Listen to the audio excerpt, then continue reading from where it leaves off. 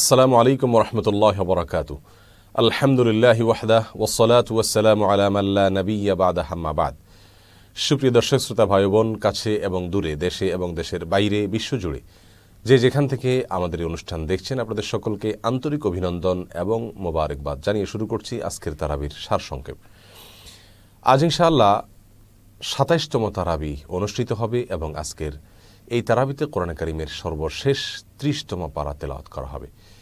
প্রিয় দর্শক, আজ ২৭তম তারাবিতে কোরআন কারীমের যে সর্বশেষ অর্থাৎ ৩০ পারাতে ৩০ নম্বর পারা তেলাওয়াত করা হবে। এই পারায় কোরআন কারীমে আমরা সবাই জানি সবচেয়ে বেশি সংখ্যক সূরা রয়েছে। এত বেশি সংখ্যক সূরা রয়েছে যে আমাদের সংক্ষিপ্ত ফরম্যাটের আলোচনায় প্রতিটি সূরা ধরে ধরে সেই সূরার সারসংক্ষেপ আলোচনা, নির্যাস আলোচনা করা কঠিন এবং অসম্ভব বটে। আর সেজন্য আমরা গোটা পারার সংক্ষিপ্ত সার শুধুমাত্র আমরা তুলে ধরব, প্রতিটি সূরার আলাদা আলাদা আলোচনা হয়তো আমরা করব না ইনশাআল্লাহ। প্রিয় দর্শক, সূরায়ে নাবা দিয়ে ৩০ নম্বর পারা শুরু হয়েছে। এই সূরা এবং সূরায়ে নাবা সহ সূরায়ে আবাসার একেবারে শেষে সূরায়ে নাজিআত, দ্বিতীয় নম্বর সূরা যেটা সেটা একেবারে শেষে ১, ২ এবং ৩ নাবা, নাজিআত এবং আবাস, এই তিনও সূরার জুড়ে সূরা নাবার শুরুতে আর সূরা নাজিআতের শেষে এবং আবাসা জুড়ে আল্লাহ সুবহানাহু ওয়া তাআলা আখিরাতের এবং কিয়ামতের বিষয়ে আলোচনা করেছেন। একই আলোচনা রয়েছে সূরা তাকবীর এবং সূরা ইনফিতারের মধ্যেও। সূরা নাবার শুরুতেই আল্লাহ সুবহানাহু ওয়া তাআলা বলেছেন, আম্মা ইয়াতাসাআলুন, তারা কোন বিষয়ে আপনাকে প্রশ্ন করে বা কেউ অন্যকে জিজ্ঞাসা করে। তারা সন্দেহমূলক প্রশ্ন কোন ঘটনা নিয়ে করে, মানে তাদের এই প্রশ্ন অবান্তর, সে বিষয়কে আল্লাহ সুবহানাহু ওয়া তাআলা ভিন্ন আঙ্গিকে তুলে ধরার চেষ্টা করছেন, তুলে ধরেছেন। আম্মা ইয়াতাসাআলুন, তারা কোন বিষয়ে প্রশ্ন করছে, জানতে চাইছে যে এটা ঘটবে কি ঘটবে না। আনিন নাবাইল আযীম, বিশাল বড় একটি যে সংবাদ, পৃথিবীর বা সৃষ্টি জগতের জন্য সবচেয়ে বড় সংবাদ, মহা সংবাদ অর্থাৎ কিয়ামত সংঘটিত হওয়া, সে বিষয়ে তারা প্রশ্ন করছে। আল্লাহ সুবহানাহু ওয়া তাআলা বলেছেন আনিন নাবাইল আযীম আল্লাযী হুম ফীহি মুখতালিফুন, যে ঘটনা ঘটবে কিনা যেটা নিয়ে তারা মতপার্থক্য করছে একে অন্যের সঙ্গে এবং তারা সন্দিহান। আল্লাহ সুবহানাহু ওয়া তাআলা সে প্রসঙ্গে বলছেন যে কাল্লা সায়ালামুন সুম্মা কাল্লা সায়ালামুন, তারা অচিরেই তাদের এই সন্দেহ বা ঝগড়া বা এটা নিয়ে মতপার্থক্য করা মানে একেবারেই অবান্তর, একেবারেই অযৌক্তিক। অচিরেই তারা জানতে পারবে এবং দেখতে পারবে যে ঘটনা ঘটছে কি ঘটছে না। প্রিয় দর্শক, এভাবে আল্লাহ সুবহানাহু ওয়া তাআলা কিয়ামতের বাস্তবতা দিয়ে সূরায়ে নাবা তথা ৩০ নম্বর পারা শুরু করেছেন এবং আবাসা, তাকবীর, ইনফিতার, নাজিআত সবগুলোতে কম বেশি আলোচনা করেছেন। এরপরে দ্বিতীয় আলোচ্য বিষয় ৩০ নম্বর পারার, সেটা হলো অনেকগুলো ভালো চরিত্র এবং মন্দ চরিত্রের আলোচনা। গোটা ৩০ পারার বিভিন্ন জায়গায় আল্লাহ সুবহানাহু ওয়া তাআলা আলোচনা করেছেন এবং এগুলো অর্থ সহকারে বুঝে অধ্যয়ন করে আমাদের ভালো চরিত্রগুলো নিজেদের ভিতরে ধারণ করা আর মন্দগুলোকে বর্জন করার চেষ্টা করা উচিত। তৃতীয়ত যে বিষয়টি আলোচিত হয়েছে ৩০ নম্বর পারা জুড়ে, তা হলো কোরআনে কারীমের বিষয়ে বিভিন্ন জায়গায় বিভিন্নভাবে আল্লাহ সুবহানাহু ওয়া তাআলা আলোচনা করেছেন যে এটি সত্য, আল্লাহ সুবহানাহু ওয়া তাআলার পক্ষ হতে প্রেরিত, সে বিষয়ে আলোচনা রয়েছে। বিশেষ করে সূরা তাকবীরের শেষের দিকে এবং আরও অন্যান্য জায়গায়ও রয়েছে কোরআনে কারীমের বাস্তবতা, বিষয়টিকে আল্লাহ তাআলা বিভিন্নভাবে প্রমাণ করেছেন। চতুর্থত, গোটা ৩০ পারা জুড়ে প্রচুর পরিমাণে শপথ রয়েছে। অনেকগুলো সূরার শুরুতে আল্লাহ সুবহানাহু ওয়া তাআলা শপথ করেছেন এবং এই শপথগুলো সাধারণত আল্লাহ সুবহানাহু ওয়া তাআলা করে থাকেন দুই কারণে। প্রথমত, বিষয়টি খুব বেশি গুরুত্বপূর্ণ হওয়ার কারণে শপথ করে সেটাকে বিশ্বাসযোগ্য করে তোলার চেষ্টা করা হয়। আর দ্বিতীয়ত হলো যাদের উদ্দেশ্যে বলা হয় তাদের ওই বিষয় সম্পর্কে কোনো সন্দিহান তারা থাকলে সেটাকে শপথ করে তাদেরকে বলা হয় যাতে করে তাদের বিশ্বাস করতে সহজ হয়।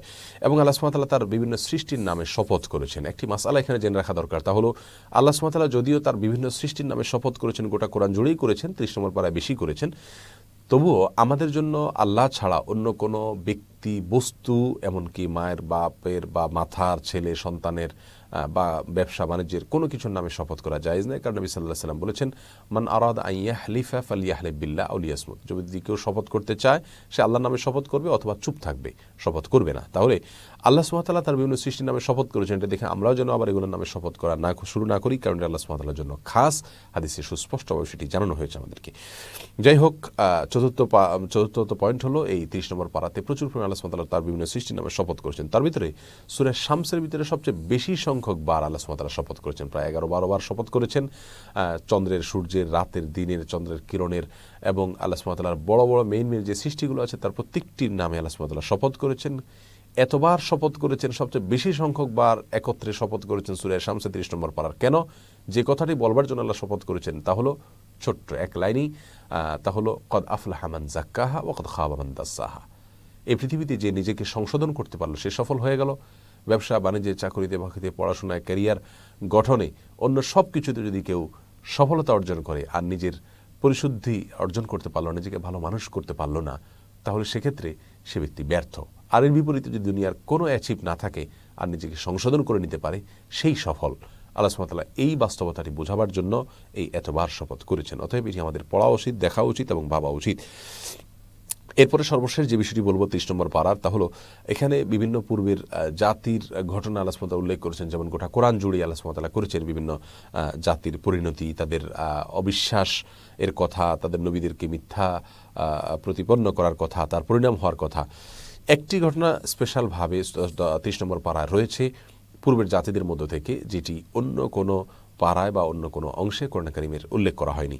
আমরা জানি পূর্বের জাতির ঘটনাগুলোকে কোরআন কারীম আল্লাহ তাআলা বারবার উল্লেখ করেছেন, বিভিন্ন অ্যাঙ্গেল থেকে আল্লাহ সুবহানাহু ওয়া তাআলা আলোচনা করেছেন। কিন্তু সূরা বুরুজ 30 নম্বর পাড়ার এই সূরা বুরুজের ভিতরে আল্লাহ সুবহানাহু ওয়া তাআলা আসহাবে উখদুদ বা গর্তওয়ালা দের কথা উল্লেখ করেছেন, যে তারা আল্লাহর প্রতি ঈমান আনার অপরাধে কিছু ঈমানদারদেরকে গর্তে আগুন দিয়ে সেখানে ফেলে তাদেরকে হত্যা করেছে। এবং এই প্রতিশোধ তারা কেন নিয়েছে আল্লাহ সুবহানাহু ওয়া তাআলা সেটা উল্লেখ করেছে। ওয়ামা নাকামু মিনহুম ইল্লা ইউমিনু বিল্লাহিল আজিজিল হামিদ। এই প্রতিশোধের জন্য নিয়েছে যে তারা আল্লাহ সুবহানাহু ওয়া তাআলার প্রতি ঈমান এনেছে, এই অপরাধে তাদেরকে হত্যা করা হয়েছে। যাই হোক, তাদের পরিণাম কী হবে সে বিষয়ে আল্লাহ সুবহানাহু ওয়া তাআলা আলোচনা করেছে সূরা বুরুজের ভেতরে। এবং এছাড়া বাকি অন্যান্য জাতিদের ইতিহাস অন্যান্য পারাতেও আলোচনা করা হয়েছে, 30 নম্বর পারাতেও আলোচনা করা হয়েছে। কোরআন কারীমের একেবারে শেষ যে সূরাগুলো আছে 30 পারার, সূরা ইখলাস, সূরা ফালাক এবং সূরা নাস, এই সূরাগুলো বিশেষভাবে বেশ কিছু কারণে গুরুত্বপূর্ণ। এই তিনটা সূরা, বিশেষ করে সূরা ফালাক এবং নাস শেষের দুইটা সূরা, এগুলোকে সূরা মুআওয়াযাতাইন বলা হয়। অর্থাৎ জিন অথবা জাদু এই জাতীয় কোনো কিছুর ক্ষতি থেকে বাঁচার জন্য এই সূরাগুলো তেলাওয়াত করার শিক্ষা দেওয়া হয়েছে। আর এগুলো নাজিলই হয়েছে মূলত সেই প্রেক্ষাপটে, নবী সাল্লাল্লাহু আলাইহি সাল্লামকে জাদু করা হয়েছিল, সেই প্রেক্ষাপটে সূরা ফালাক নাজিল হয়েছে। বিধায় জিন, জাদু ইত্যাদির ক্ষতি থেকে আমরা যদি বাঁচতে চাই তাহলে শেষের এই সূরাগুলো আমরা বিশেষ তেলাওয়াত করব ইনশাআল্লাহ। আর সূরা ইখলাস, সূরা ফালাক, সূরা নাস, তিনও সূরা সকাল সন্ধ্যা 3-3 বার পড়ার কথা নবী সাল্লাল্লাহু আলাইহি ওয়াসাল্লাম বলেছেন। তাহলে সকল বস্তু থেকে, সকল বস্তুর ক্ষতি থেকে আল্লাহ সুবহানাহু ওয়া তাআলা যথেষ্ট হয়ে যাবেন যদি 3 বার সকালে 3 বার সন্ধ্যায় প্রত্যেকটা সূরা 3-3 বার করে পড়া হয়। এছাড়া সূরা কাফিরুন রয়েছে, যার মধ্যে মানুষ মুমিন বান্দা কাফিরদের প্রতি তার কোনো প্রকার দায়বদ্ধতা নেই, তার থেকে সে সম্পূর্ণ মুক্ত, তাদের উপাস্য থেকে সে মুক্ত, এই বিষয়ে ঘোষণা দেওয়া হয়।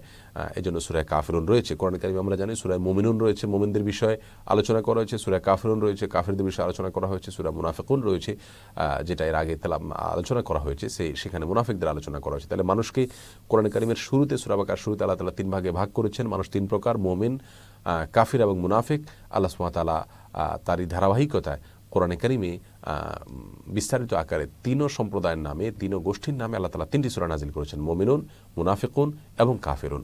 আল্লাহ সুবহানাহু ওয়া তাআলা আমাদের সকলকে মুমিনদের অন্তর্ভুক্ত হওয়ার তৌফিক দান করুন এবং গোটা কোরআনের প্রতিটি শিক্ষাকে, প্রতিটি নির্দেশিত বিষয়কে মান্য করা, প্রতিটি নিষিদ্ধ বিষয় থেকে নিজেকে দূরে সরিয়ে রাখার তৌফিক আল্লাহ সুবহানাহু ওয়া তাআলার কাছে আমরা কামনা করি। আল্লাহ আমাদেরকে সেই তৌফিক দান করুন। প্রিয় দর্শক, এই কোরআন এটাকে যে ধারণ করে, এটাকে যে গ্রহণ করে, এটাকে যে গায়ে মাখায়, এটাকে যে সে যে অনুসরণ করে, ফলো করে, এটার অর্থ বোঝার চেষ্টা করে, মর্ম উপলব্ধি করার চেষ্টা করে, শিক্ষাগুলোকে গ্রহণ করার চেষ্টা করে, নির্দেশগুলোকে মান্য করার চেষ্টা করে, নিষিদ্ধগুলোকে বর্জন করার চেষ্টা করে, তার জীবনকে আল্লাহ সুবহানাহু ওয়া তাআলা সোনালী জীবন করে দেন। নবী আলাইহিস সালাম বলেছেন, ইন্নাল্লাহ ইয়ারফাউ বিহাদাল কিতাবি আকওয়ামা ওয়া ইয়াদউ বিহি আখারিন। নিশ্চয়ই আল্লাহ সুবহানাহু ওয়া তাআলা এই কিতাবের মাধ্যমে, এই কোরআনের মাধ্যমে বহু জাতিকে অনেক ওপরে উঠান, আবার অনেক জাতিকে অনেক নিচে নামিয়ে দেন। অতএব প্রিয় দর্শক, আমরা প্রতিদিনের তারাবিকে সামনে রেখে কেন্দ্র করে কোরআন কারীমের প্রতিটি পারার সারসংক্ষেপ তুলে ধরার চেষ্টা করেছি।